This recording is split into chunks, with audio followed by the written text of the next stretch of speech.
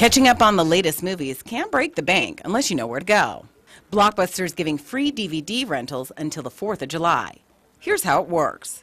You rent a $2.99 movie anytime before July 4th, and after that, you get any $1.99 rental for a day for free, as many as you want.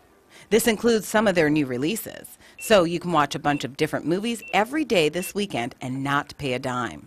But remember to return the movie within a day or you'll be charged regular nightly rental cost. The deal is only valid at all Blockbuster corporate location stores, not franchise. You can find these locations on their website. We'll have a link. Just go to abc15.com/smartshopper.